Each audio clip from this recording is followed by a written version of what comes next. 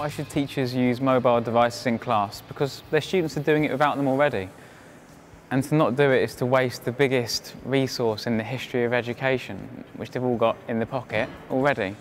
So waste at a time where we are claiming to not have enough money or resources, it's hypocritical if they've got that in their pocket.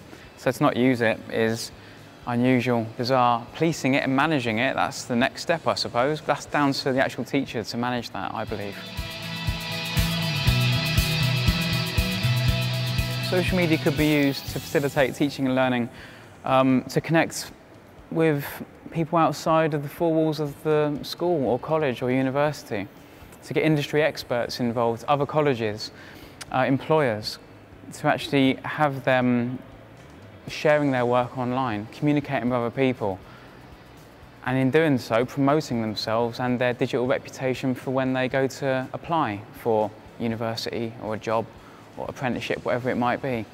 Social media should be used to promote our students, to help them build that digital reputation that employers are going to look at.